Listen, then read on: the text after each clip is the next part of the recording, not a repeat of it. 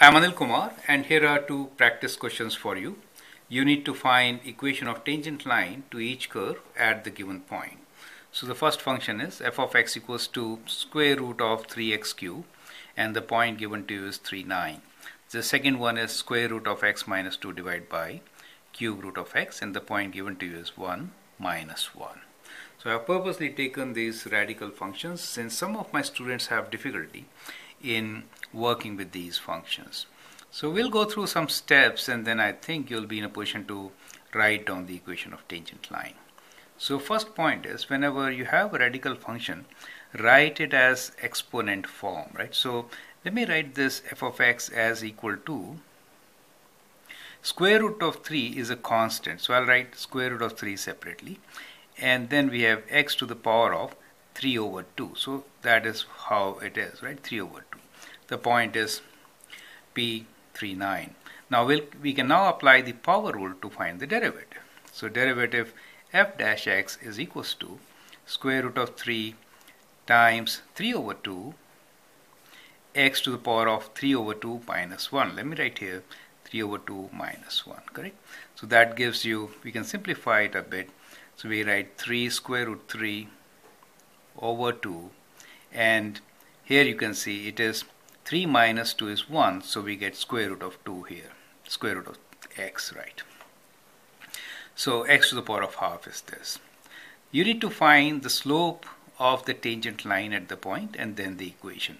Point is x equals to 3, so f dash of 3 is equals to, we'll substitute 3 here, right? So we get 3 square root 3 times square root 3 over 2, right? And that gives you 3 times 3 is 9. Square root 3 times square root 3 is 3, right? So 3 times 3 is 9. So we have slope of this at 3 as 9 over 2, right? So that is how you get slope of the tangent line at the given point. Since you know the slope, you can find the equation of tangent line using y equals to mx plus b. So slope is 9 over 2. We can substitute m for 9 over 2. And the point x value is 3, y value is 9. So we'll write 9 equals to 9 over 2 times x value of 3 plus b, right? So that gives you 9 minus 27 over 2 equals to b. Or from here we can say this gives you b value as equals to 18 minus 27, right? So 18 minus 27 is minus 9. So we get minus 9 over 2 as the value of b, right? So substituting this value, we know equation of tangent line, y equals to slope, which is 9 over 2,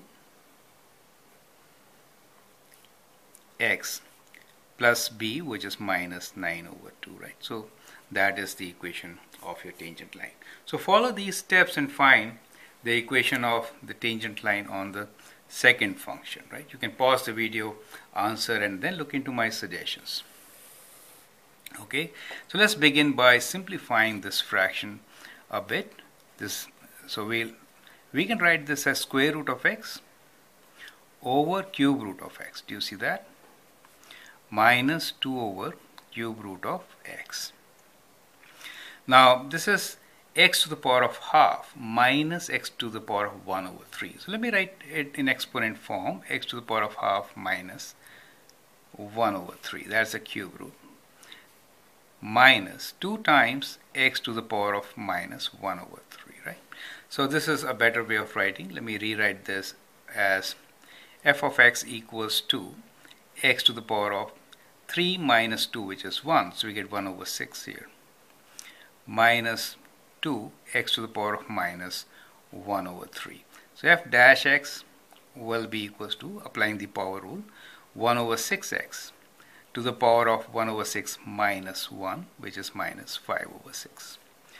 Minus 2 times minus 1 over 3 x to the power of minus 1 over 3 minus 1, right? So which is minus 4 over 3.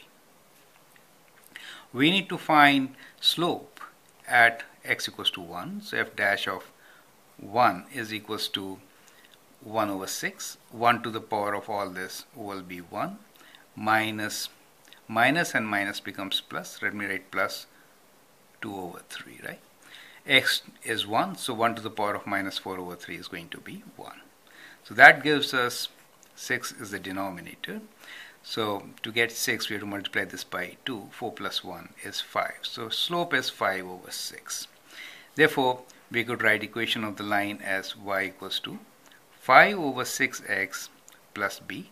To find the value of b, let us substitute 1 and minus 1. Minus 1 for y, 1 for x plus b. And that gives you the value for b as b equals to minus 1 minus 5 over 6, and that is minus 11 over 6, correct? So we can now write down the equation of the line as y equals to slope 5 over 6, x minus 11 over 6, right? At times you could also write it in standard form, multiplying everything by 6. 6y equals to 5x minus 11, bringing them together, minus 11 equals to 0. Well, that's up to you, and sometimes it depends on the question also. The question may require you to write equation in standard form, right? So that is how you should be solving such questions. I hope this helps you to do some of the questions in your exercise. Thank you and all the best.